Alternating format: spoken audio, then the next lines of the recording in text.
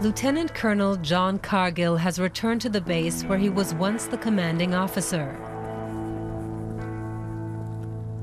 Bergen-Hohne garrison in Lower Saxony has been a British military base in Germany since the end of World War II and will continue to be for a few more months.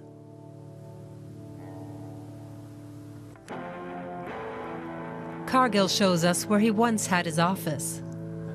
I remember exactly. It was the window at the top left-hand end of the building there, yes. At the time of Germany's reunification, Cargill commanded 850 troops of the Scots Guards.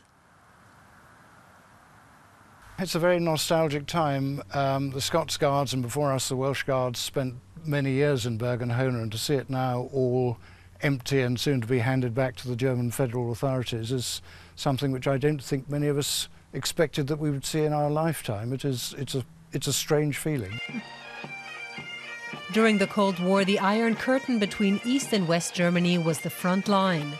The Scots Guards were responsible for security along one stretch of the border, until fall 1989 when it collapsed. Some here were very worried about what German reunification might bring.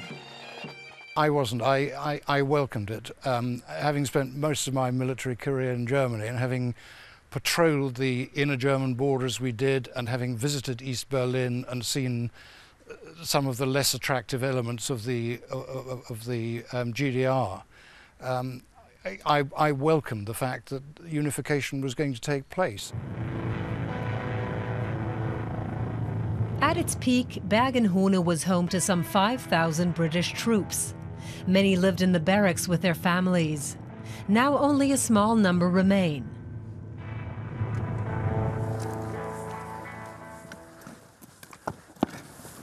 Morning, Chief Staff. The morning report is a rather straightforward affair.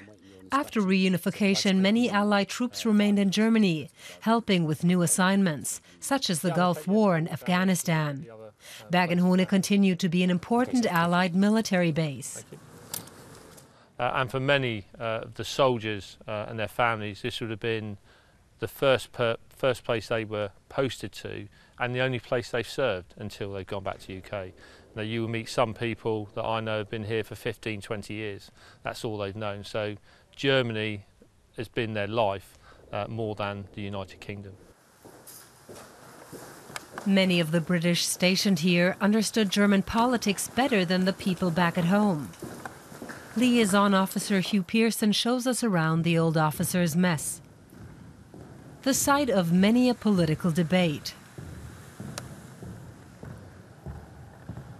Margaret Thatcher, the British Prime Minister at the time, also came in for some criticism, especially for her initial opposition to German reunification.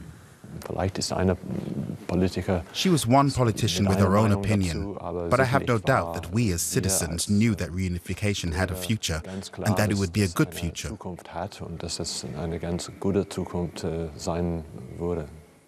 There is a lot of history that's been written about Margaret Thatcher's view and about the French president's view.